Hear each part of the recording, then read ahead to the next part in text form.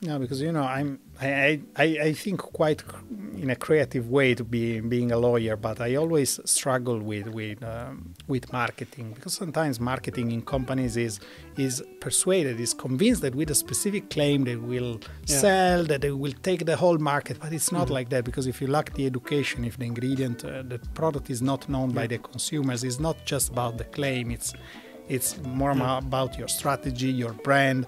There is a lot more in selling a product than just that single claim that it's not allowed. So why you should take a huge reputational risk if you are a big company to use a certain claim when there is no evidence at the end of the day that this will change completely your turnover. So maybe it's better to think more strategically.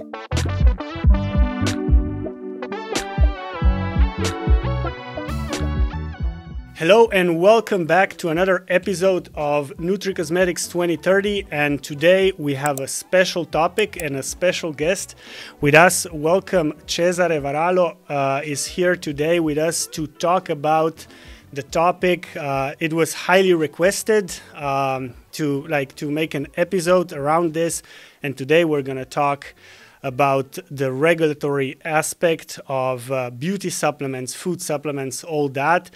But before we get into it, Cesare, please, can I introduce you a little bit, because you have quite the resume. So basically, Cesare has over a decade of experience in the legal food sector. He's recognized as an innovator and a thought leader in the field, working at the intersection of law, science, and communication. He offers a broad range of multidisciplinary services to food businesses, empowering them to minimize risks and reach their goals in compliance with regulations. Cesare, how are you today? Thank you. I'm very well. Thank you for the invitation, Matic. It's a pleasure to be here.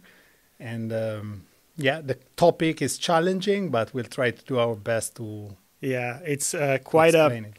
This topic. When I was preparing for the podcast, I discovered that there are still a lot of challenges around the regulatory aspects of supplements.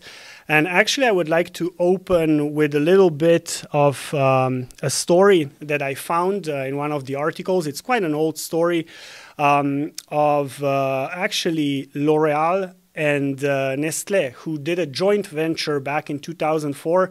They launched a beauty supplement, but eventually in 2014, they were forced to end the project. And although it was never fully admitted, there were a lot of speculation that actually one of the main reasons to end the project, I think it was called INEOV, was that the regulatory aspect was very challenging, and actually they got rejected quite comprehensive dossier so they tried to get like a claim approved, and it was rejected, and it was said back then in the back channels that this was probably one of the main reasons. So this was quite fascinating for me that like even huge companies like L'Oreal and Nestlé had a lot of trouble in this department. How would you like to comment a little bit on that? Yeah, I can remember more or less the story. And as you said, if two giants like Nestle and L'Oreal failed, people listening to the podcast, small companies could ask, "But why can I make it?" Well, you can make it. We will explore how today, but probably at that time the market was not so mature, and then L'Oreal and Nestlé, but I would say especially L'Oreal, being a cosmetic company, probably realized the complexity of the regulatory framework in the food is higher than in the cosmetic sector. So when they bump against the European Food Safety Authority, they got claim rejected. Probably they got a stop, but I'm not sure that it's just only about the claim, because with all the means and the money that they could deploy, probably they face also a problem to create this market category that now is more established and more mature probably than in 2014. So yeah, probably it yeah. would work way better today, because like this was really this was actually 20 years ago already when L'Oreal tried to go into nutricosmetics and supplements. But the question here that I have, because we talk here on this podcast a lot, we mention things like beauty supplements. But when we were preparing for this podcast, you actually you said that like basically the category of beauty supplements does not really exist, right?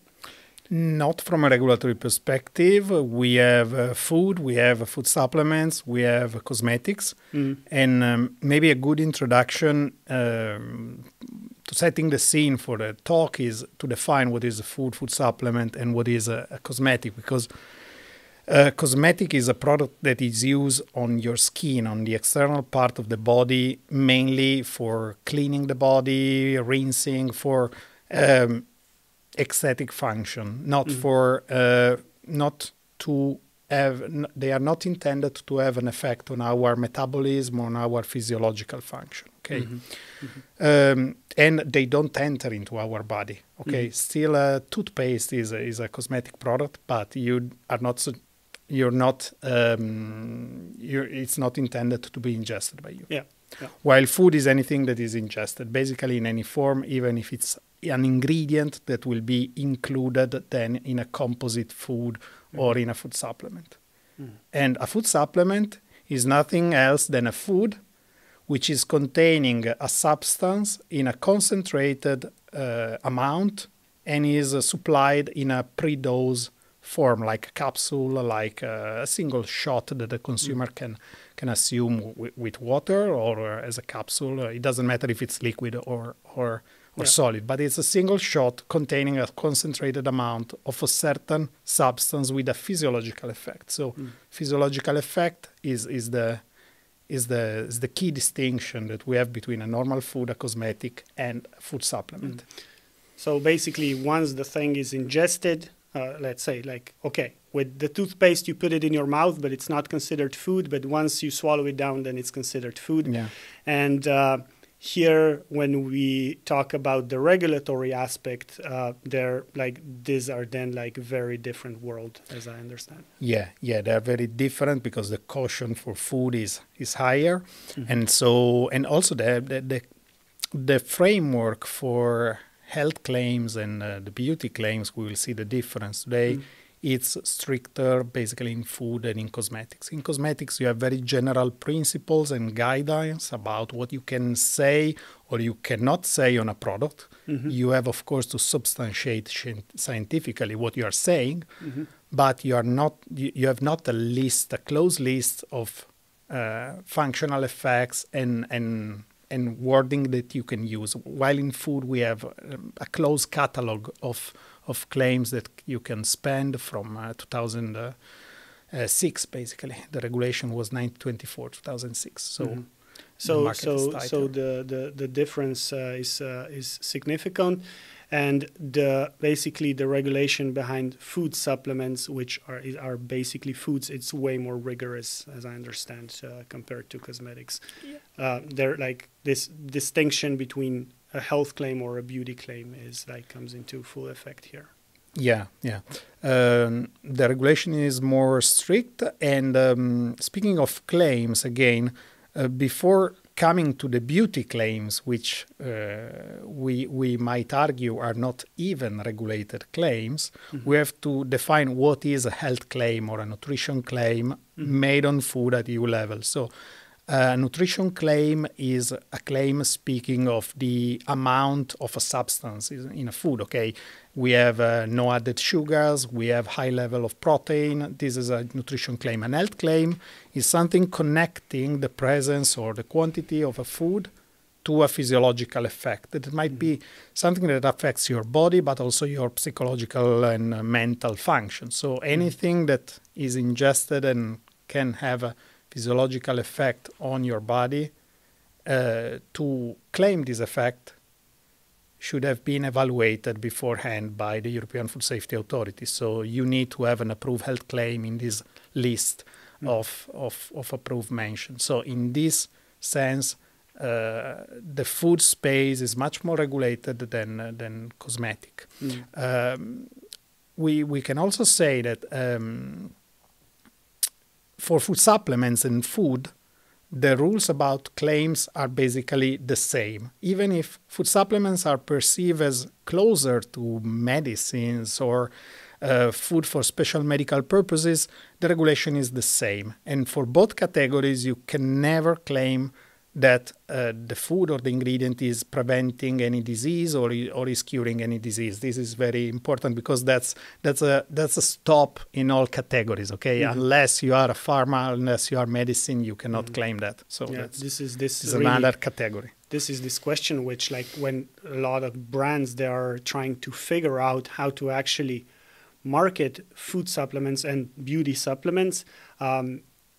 Basically, what can they say about them without them basically placing them on the market like as medicine, which we saw that like it's not allowed here. Yeah, no, if you want to stay out of the medicine sector, which is again heavily regulated from from a certain aspect, it is more easy because it's so strict that you need just to put into the medicinal products substances and ingredients allowed with certain purity criteria, so it's and everything it's pre-approved, so it's very strict. But if you want to stay there out from this sector, you just need to avoid any medical claim, no prevention, no cure of diseases. The maximum that you are allowed to claim on a food is that you control a risk factor of a disease. For instance, we have claims on beta-glucans that might control the cholesterol, and cholesterol is, of course, a risk factor in cardiovascular disease, but you can never target in a claim directly the disease. It's going to prevent your cholesterol getting exactly high. You are just preventing a risk factor. Yeah. And, okay. So when I was doing the research, I went into like the claim registers and everything, and certain ingredients, they have claims that are allowed, even health claims that are allowed, for instance, like vitamins, like ingredients like zinc and so on. But basically, a lot of ingredients that are used in supplements, they don't have approved claims. So here, as I understand, to stay on the safe side, we have to operate more in the realm of beauty claims, which are different than health claims. So can you talk a little bit more on the beauty claims also, and maybe give us some examples? Yeah.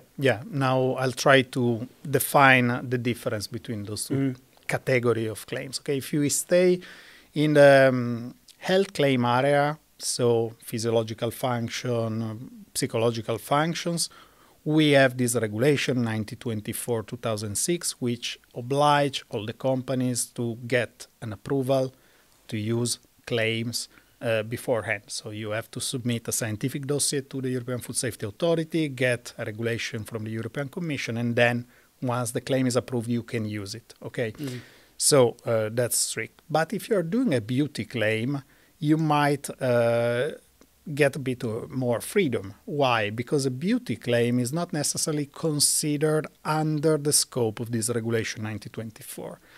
That we have a fine line that distinguishes the two categories, but for instance, it's quite clear now that if you just claim that your hair or your skin will be more glowing, or your hair will gain volume from assuming a supplement, you are in the area of the beauty claims. And why we can say that? Because it's not just an effect on a physiological function, even if on borderline claims like hair growth or skin hydration, we might discuss a lot if there is or not. But if you're simply saying, you know, your nails will be thicker or your skin will be glowing, you are probably in the area of the beauty claims. And what is interesting, what I can tell the audience, is that if you look at the European Food Safety Register of Claims, it's also very instructive to look at what has been rejected, not just what has been accepted by the European Food Safety Authority, because in the past, several companies applied for beauty claims to EFSA, and EFSA rejected the application stating, this is none of our business. This is not an health claim, so we cannot approve this. If it's just skin glowing, probably it's more like a beauty claim, a cosmetic effect. So we don't have the legal category of beauty supplements and beauty claims, but we have a space that has been more or less defined by the practice. So, as I understand correctly, if you look at the beauty claims that were kind of like looked at from EFSA's side, and they were rejected, and they said, okay, this is not a health claim, but basically, will they say you can still use it as a beauty claim, or how does it work? EFSA is mainly a scientific body, so they weigh evidence and they decide if there is a relationship of cause-effect between the consumption of something and what you want to claim. In that case, they didn't even enter in the scientific evaluation of the indication. They simply said, this is not a physiological function, this is not a psychological function, this is not about children growth, so it's out of the scope of the regulation and our mandate. So they didn't say this is a beauty claim. They say, So they said this is not a health claim, so we are... Exactly. So we can assume that certain claims are not physiological. And that's the area where beauty claim can move with a bit of certainty. We still see that there are uncertainty, especially at member states level, on how such claims are evaluated, but EFSA clearly said these are not health claims, so they are something different. And listening to you, another example that I found in my research comes to mind, where this distinction between beauty and health claims, it can be a little bit like, it can be a little bit borderline. And this example is way more recent. It comes from 2023, and it actually comes from UK, where not EFSA, but the Advertising Association rejected, they did not reject the claim, but they said to the brand that you are not allowed to claim this anymore in your advertising. And it was a collagen product, and they claimed that the product could maintain skin elasticity, reduce fine lines and wrinkles, and achieve thicker hair.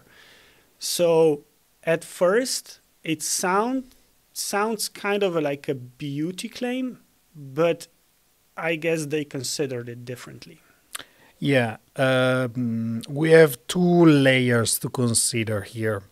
On top of the fact that UK is not anymore in Europe, so even if the legislation is still, I would say, 90% in line with ours, they will probably detach in health claims or other areas like approval of new ingredients or new foods. The first layer is the one of the health claim regulation, okay, to decide if this is an health claim or not, okay. If we decide that such a claim on the collagen product is an health claim, the answer is, of course, you cannot advertise at all because it's not approved in the list as such. But if I remember correctly, the point there is that the Advertising Standard Authority in UK challenged the company even if they add inside the product other ingredients that might support claims, because they were just thinking that in terms of advertising of the message that is being conveyed to consumers, the product was misleading. And here we have the second layer, which is advertising, okay? On top of food legislation, we have still the EU directives on unfair commercial practices, on fair communication to consumers. And in each country of Europe, and even in UK, which is still quite in line with the enforcement as well, we have those kind of authorities that judge on misleading advertising. on the basis of general principles. So let's assume that this is not considered a health claim, it's a beauty claim, because it speak about fine lines and wrinkles, and that's typical example of beauty claim. Maybe elasticity would be more on the health side. Elasticity will be more on the health side, but fine line and wrinkles, I checked some documents as well before the interview, was considered plainly by Food Supplements Europe, the trade association of the sector, in their own guidance, like a beauty claim. Okay. It's okay to do a claim on fine line and wrinkles in any case. No, because still you are bound by advertising rules. So you need to be able to substantiate scientifically this claim, and you don't have to make it too loud, let's say, too bold, because if you push too much on the effects, of course, you might mislead the consumer. So basically, as we saw here, the advertising was done. But all this was regulated kind of like it was regulated post-market. So I guess they were reported by either clients or even competitors maybe. And then they were checked and they were said like, you cannot use this anymore. But let's say when this happens, can you talk a little bit more? Okay, so you are going to be looked at, like how does this process usually look like? Usually it looks like a mess, because anything is not I'm not joking, because anything is not clearly regulated at EU level by regulations. It's left to the discretion of the competent authority of each member state. So especially when they have to apply very general principles like the one on advertising, we might have different decisions by a competition authority in Italy, an advertising authority in France, and so on. So the enforcement is not by the treaty about the functioning of the European Union, is not up to the European Commission or any union body, is up to the member states. So they decide what to enforce, how to enforce, and how to sanction. So it would not be a surprise to me to know that we saw different positions and different takes on the same beauty claim in different countries. It happened in the past, even with health claims, okay? Or generic mentions, like, for instance, I'll give you an example, detox. Detox is not, of course, an health claim. You cannot find in the register any detoxification claim approved, but if you link the detox word as a generic claim to some approved health claim that might substantiate this detox effect, that might be, I don't know, about your urinary efficiency, let's say, or other effects, certain countries will accept this claim. We had a case a few years ago where detox was a no-go in countries like Germany and was absolutely accepted in others. So I'm not surprised that on beauty claims we will see the same, especially now that the sector is expanding, because they're... Okay, we will talk a little bit more at the end, like how do you see the future and how maybe this would be put in order. But so we see there are different jurisdictions. The rulings could be different in different countries. But what I would like to explore, since we saw that this was regulated by the Advertising Association, not by EFSA, for instance. What's the situation around, for instance, influencer marketing or like more indirect kind of claiming things about a product? For instance, like influencer marketing or customer reviews. How does this work? Well, that's new frontier for advertising and also for the regulators, okay? Because we don't have in many countries, I would say in no countries, a strict regulation on influencers' activity, for instance, or endorsement from medical associations. We have case law, we have guidance, we have principles. So let's take a step back. How it's working, this post-market enforcement? It's working that if consumers, competitors, trade association signal to one of these authority your practice, you might get challenged. And according to the national rules, you might get huge fines up to millions of euro if you're a big company, or you can get your advertising blocked by all the advertisers and the TV and so on. So those are mainly the two effects, okay? And so this is how it's working. When it comes to influencer, and other indirect kind of marketing, the landscape is even more fragmented, because the main problem is how to intercept all these practices on the market for the authorities. Because who is an influencer is not defined. How many followers do you need to be an influencer? 10,000?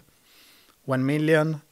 I would say that it depends from your niche, your market. You might be very effective with 10,000 and totally ineffective with 1 million generic followers if you advertise a beauty supplement. So they don't know exactly who to control. But several countries, and I would say Italy was on the forefront of that, and the Advertising Standard Authority in UK as well, already require to influencers to disclose the fact that they are advertising a product with hashtag like ADV, advertising, paid promotion.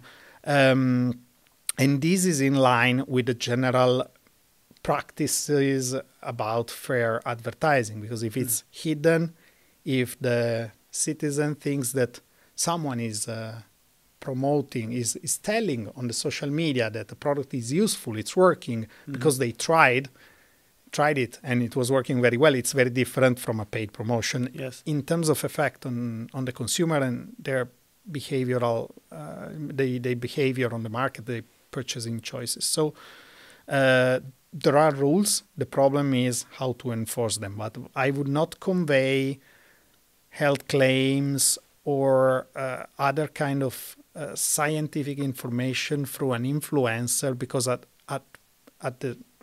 nowadays it's clear that influencers are a way to advertise products. It's advertising, and the hashtag ADV, it tells you that it's advertising. So you have to be quite careful on that. So also brands who use influencers as a form of marketing, they have to comply and be careful, and have processes in place that would actually educate the influencers that they work with to still be compliant with the rules.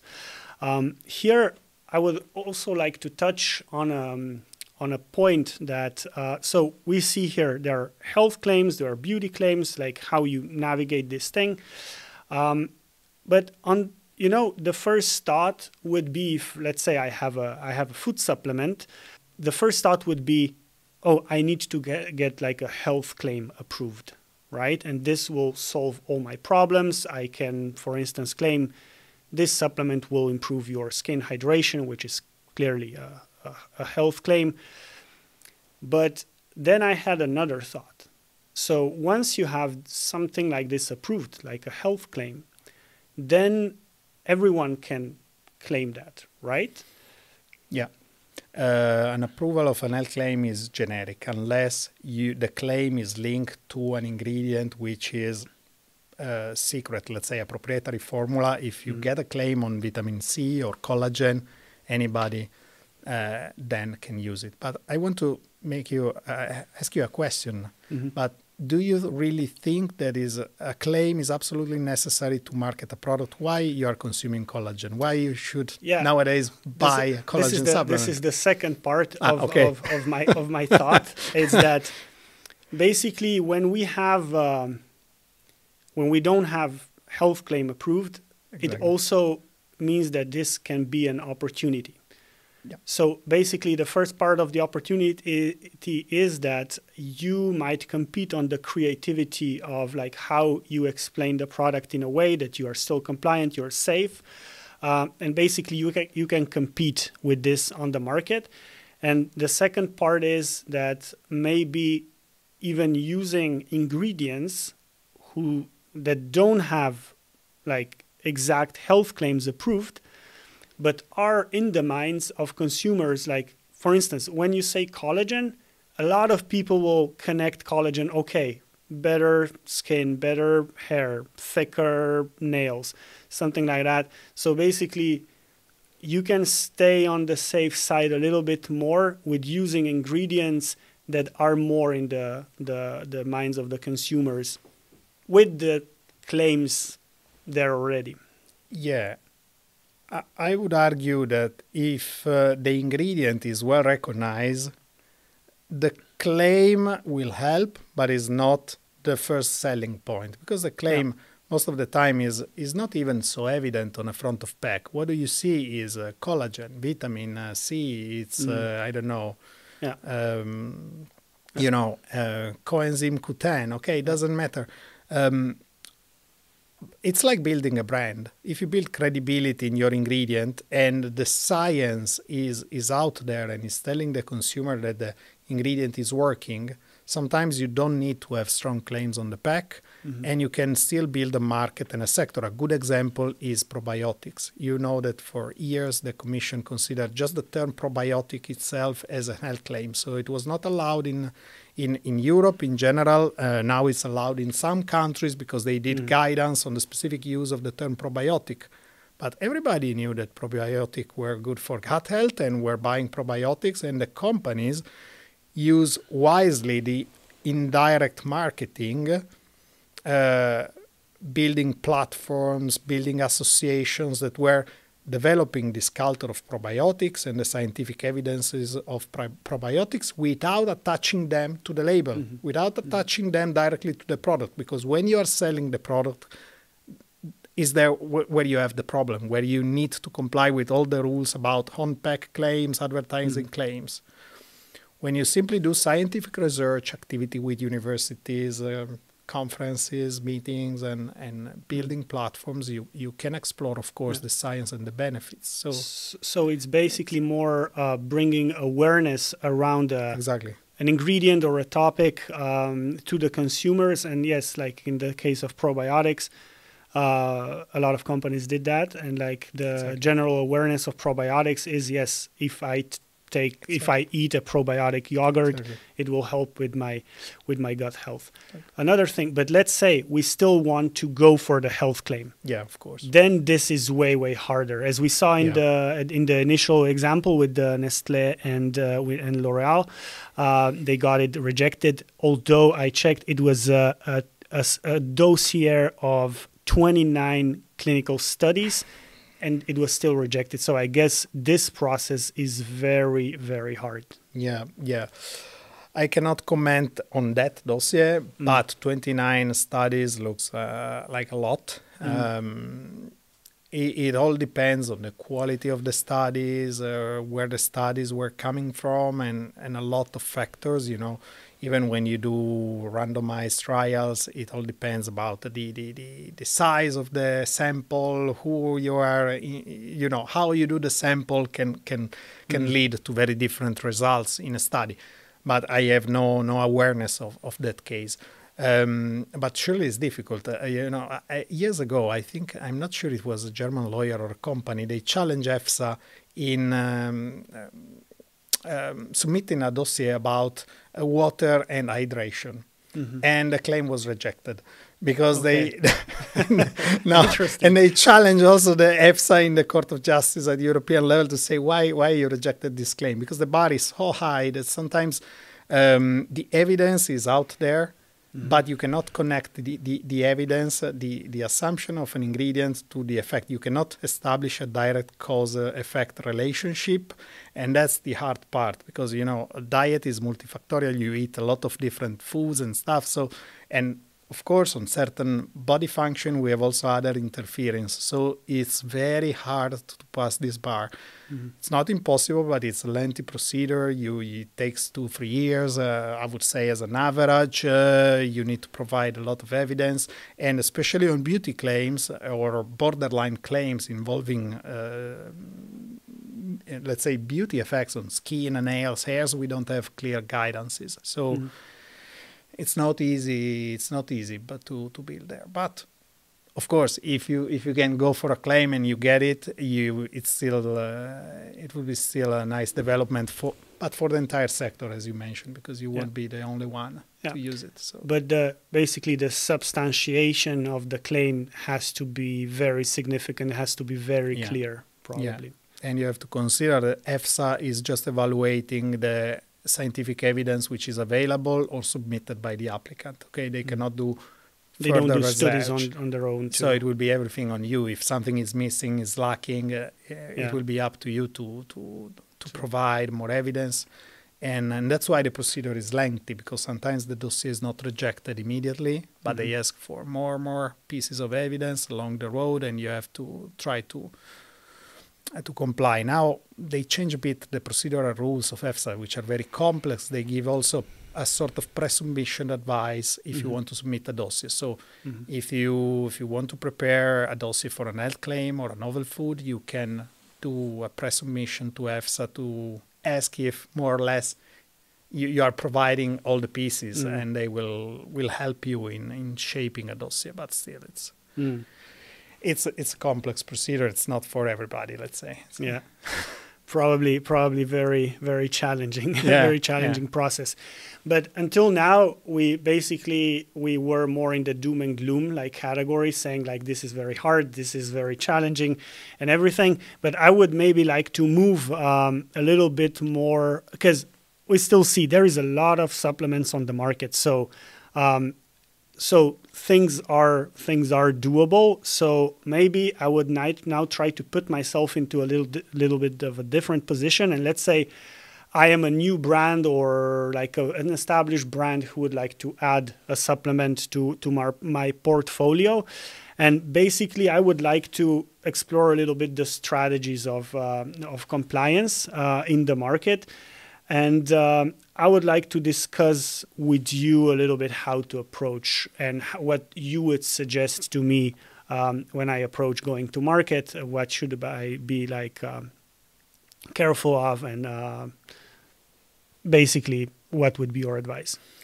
Well, there are different strategies. It depends from the supplements, the size of your company, your financial means, and all the rest. But I would say that you have different ways to achieve the objective. One is to try to stay in the beauty claim area. So claiming something that is not regulated. In this case, probably I would advise to do a country-by-country assessment with a specialist, testing the market before entering, with all the 2 feet inside, because we said that you might face challenges. But first thing is moving in the space of beauty claim. The second would be to add to your formulation other ingredients with approved health claims, which are very similar to the one you want to claim. You want to get. So you can co-formulate your supplement in powder or liquid with other vitamins, minerals, or substances, which allows already to state something around skin, hair, nails. We have vitamin C, we have biotin, we have zinc, we have a lot of substances that might be useful to this end. And actually, this is quite a common strategy that we see in the supplement space. So basically, we kind of all know which ingredient is bringing the benefits, but yes, we use other ingredients to substantiate the claims. A very common strategy is to, for instance, write also that the supplement is based on collagen, or, for instance, collagen on the market, but co-formulate with other vitamins. That's a classic example, okay? And this will be completely fine. Another thing that you can try to do is to look long-term. Try to expand your business in markets that are less regulated, especially if we speak of substances that we know are safe.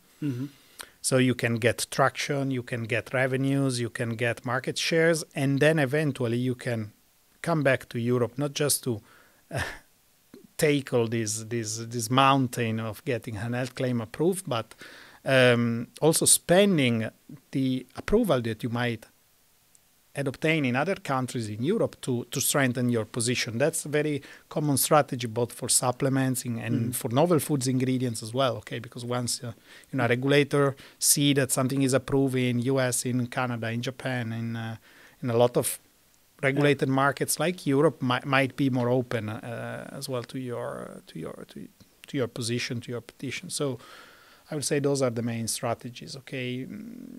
And then, of course, building the reputation of your ingredients, your supplements, as we mentioned before, for probiotics or collagen, which are well known to consumers. Because if you don't have the reputation, what's the point in getting a health claim approved? An health claim on an unknown substance, which is very cumbersome and complex in its wording, won't be effective in marketing, in the marketing world, you know? You won't sell. So that's... Yeah, so basically, yes, if I think as a new brand owner, it's actually maybe when I'm listening to you, what comes to mind is like, okay, stay simple, use ingredients that are as known as possible, and basically try to use as much time as possible on like thinking about how to actually build a business, and not just build it on claims what the product does, but like use all the other like leverages also that can help you popularize like your product. No, because you know I think quite in a creative way to being a lawyer, but I always struggle with marketing, because sometimes marketing in companies is persuaded, is convinced that with a specific claim they will sell, that they will take the whole market, but it's not like that. Because if you lack the education, if the ingredient, the product is not known by the consumers, it's not just about the claim. It's more about your strategy, your brand. There is a lot more in selling a product than just that single claim that it's not allowed. So why you should take a huge reputational risk if you are a big company to use a certain claim when there is no evidence at the end of the day that this will change completely your turnover? So maybe it's better to think more strategically. Yeah, exactly. And me as a guy who comes from marketing, it's like we often say relying on product claims, it's a little bit of a lazy way of doing marketing. Exactly. Because you are trying to like put it in the hands of the product and everything, and like like be product led and everything. But kind of when the product works, it works. You just have to put it in the hands of the consumer somehow, and then you don't have to actually say it will make your skin more elastic. You just need to get to a point where they see that the skin is more elastic. It doesn't have to say on the label. So, but then we are in a completely different game. So it's not the lazy game anymore, let's say. No, I would say that what is important to mention here is that you have also a lot of unfair competition in the e-commerce space, especially of brands coming outside of Europe with all their operations and companies and facilities established outside of Europe doing e-commerce in Europe, shipping directly to consumers. Because when you adopt this strategy, basically you are selling one pack or few packs to consumers. You are skipping all the custom checks. You are skipping all the official controls on the market. So maybe it won't be a popular opinion, but cross-border e-commerce is an issue. But it's an issue in Europe. It was an issue in China. A few years ago, they threatened to completely close the cross-border e-commerce in China. Then they decided to not doing that, but it's creating huge disparities. And so sometimes you are tempted to adopt, to move to the dark side. It does that, and like exactly. Risk it a little bit with because let's say one strategy would also be try to use the claims that you know that you shouldn't use, and then just like deal with the fines. If your business, because you mentioned before, it depends on the size of your business, but I guess also the bigger your business, the bigger the fines can get, right? Yeah, and my experience is the reputational risk that scares the big company, not the fines, because the fines, still have a limit. So if you are making billions and billions, you can pay 1, 3, 5 millions, like me and you can pay 10,000 euro, let's say, in a small company. Yeah. So it's all relative, but the reputational risk is too high for big brands. To take certain risks, because they invested in that for years. Yeah, and we see that also in the space that basically a lot of companies, they think about adding supplements because the evidence, it's there, like from the business side and also from the review side from the customers. But yes, a lot of companies, they are still reluctant of getting into space, just like a lot because of the regulatory issues.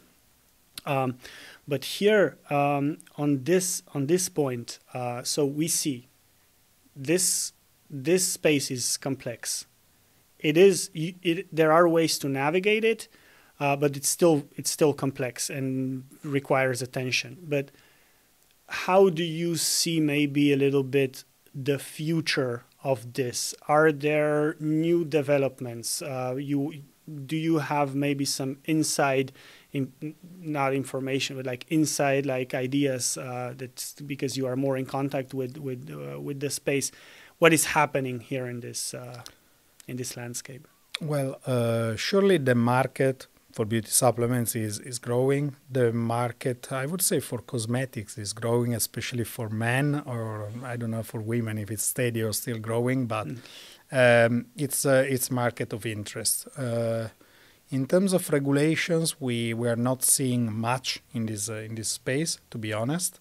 Now we will have European elections in a few months, in June. So we will change the European Commissions and probably will change the priorities. To be honest, in this term, we didn't saw a lot of new heavy regulations being launched. It was all about the Green Deal, the environmental claims, environmental practices, and other areas of the food law that has been touched.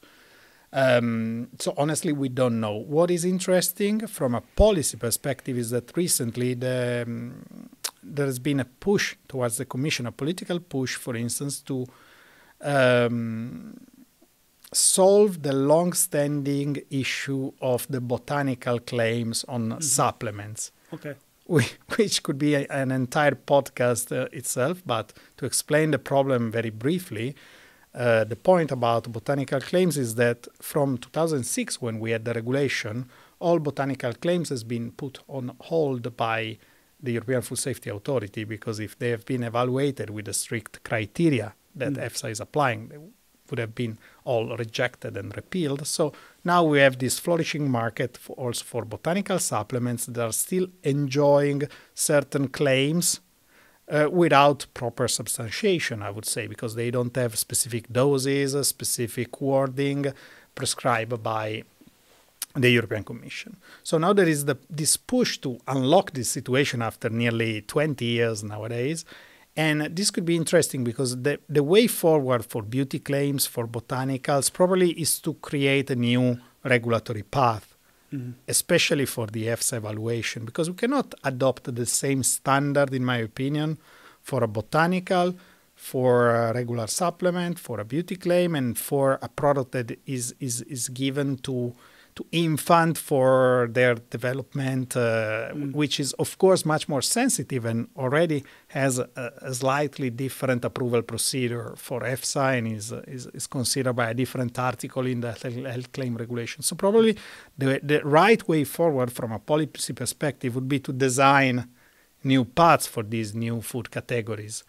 And we can have much more examples, okay? We have a lot of innovation now, alternative proteins that are safe but still have to be approved as novel food, precision fermentation, new genomic techniques that are not exactly the same of the GMOs, but we are still using the old tools, the old regulatory tools, which are not suited for the job. So we need to move a bit forward, otherwise we will be stuck in this regulatory landscape forever, which is honestly hindering innovation in Europe, making investors doing a step back from Europe in a lot of areas. So we risk with too much red tape and too much rigidity to harm our system. So I would like to see a change in this regulatory landscape. It's many years that I'm pushing in this direction, but And that was actually my next question, like what would you personally wish for, like more regulation, less regulation, but as I understand, probably your biggest wish would be like a completely separate regulatory framework that would basically put things in order. I would like to see better regulation. Better. No, not that the European regulation is bad, not at all, okay? Especially in terms of principles, we are very good, we are very clear. Sometimes at member state level, we have diverging interpretation, but it's not about the law. The law, it's the baseline is good. But at the moment, we have too much hurdles, too much procedures. We have to be more agile, and we have to think that to put in place a regulation takes 2, 3, 5 years. The European Parliament, the Commission, there is a lot of discussions on. It's not efficient. It's not keeping the pace with innovation. We have to find more flexible instruments to regulate certain areas. Yeah. Or we have to devote more resources. This is actually maybe an interesting point also to touch a little bit on. Because, yes, before we said, like, try to use things that are in mind of the consumers, try to stay on the safe side. But then we also have this whole side of innovation, a lot of companies trying to innovate, trying to find new solutions for health, for let's say, healthy aging, all this. And they are probably, because they're investing a lot of time, energy, money into doing those things, but then they kind of hit the wall once it comes to regulation, and this is quite discouraging. And this is discouraging, and again, is shifting the investments, the attention to other markets. Because if we think also about this new development, okay, you are looking for an anti-age ingredient, okay, that's something very complex. Most probably, if you find one, will fall under the novel food regulation in Europe. So again, you will need 2 or 3 years just to get the ingredient approved. Then you have to get a claim approved eventually. So the system is very rigid. If you move in another landscape like US, which is not necessarily better in terms of regulation, but it's a complex system. It's old, even older than ours, so they have a lot of regulation in place. You don't have all these obstacles. You might get an approval for new dietary ingredients in supplements, but it's much more agile. If you want to do a claim, you might face, again, huge reputational risk, class actions, challenges from advertising authorities, but you don't have a closed list of functional claims. So you can go on the market with your own studies and under your own responsibility claim something. That's, again, not necessarily good, because when we draft our legislation in Europe, the Commission did a survey and they found something like 20,000 health claims on the market at the time, and 95% was cut down because totally crazy and not founded, not grounded in science. But still is a system that allows for more flexibility. At the moment here, it's very difficult to innovate unless you have a lot of resources, time, and... So basically, when I listen to Yeah. you, the idea that comes to head is that here in Europe, we are not making ourselves any favors in this space. And as you said, yes, there is a need for better regulation, because also like we talk quite a lot about on this podcast, the consumer needs are here. The consumers, they want to use these kinds of products. They kind of want to use them to improve either their health or their looks or whatever. But so we are also, this regulation doesn't do any favors to the general public, not only the companies. No, because today you can buy anything online from every country. So if you're too strict, the risk is also that consumers will buy on suspicious platforms or supplements from other countries that contain substances that might be really dangerous for your health. So once the safety is assessed, I would say that we did, the regulators did their job. Okay, then, of course, about the claims, what you can claim or not, we can discuss. But the baseline is a safety. Here we have a lot of consumers which cannot find certain hormones or steroids on the European market, and they are simply buying on internet from other countries where they are still marketed. So, yeah, we have to be very aware of this market dynamic that, in my opinion, are not so well known to the regulators, are well known to the companies that live in the sector. So it's better to have something regulated which is safe on the market. But in the end, I think this actually gives me hope, because when there is a consumer need, there is, of course, first push from the companies for more. Actually, like, this is one of the rare cases where companies would like more regulation, better regulation. But I think since there is this big consumer need, like this regulatory landscape will have to follow in the end. Yeah, absolutely. We'll have to evolve. We hope for the best, but it's very hard to predict now, because we are in an era of changing, not just in Europe, but everywhere in the world. I'm just writing a newsletter about the biggest threats to the food supply system this year. What is the biggest threats? Elections, because half of the world is electing their representative this year. US, Europe, Brazil. True. A lot of big countries are taking big decisions with wars going on. So this is more philosophical, if you want, part of another this podcast. But it's another podcast. But that's exactly what we cannot know, honestly. We are facing big challenges. The regulators have.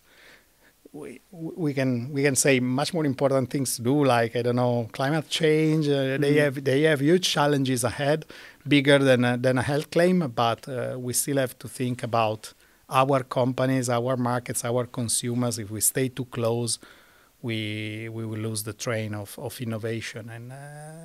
And in the global economy, simply the attention, the money, and then the markets will shift away. So that's the main risk. True. And on this note, and I know that I think today we barely scratched the surface of this conversation. And as we mentioned before, we would love to have you on this podcast again to go maybe a little bit deeper into certain topics that we were talking about and we would still like to cover. But at this point, Cesare, I would really like to thank you for this very enlightening conversation. As I say, whenever I have like guests on this podcast, like, I learn so much. So really thank you for this conversation. Thank you, Matis. It was very interesting. Thank you.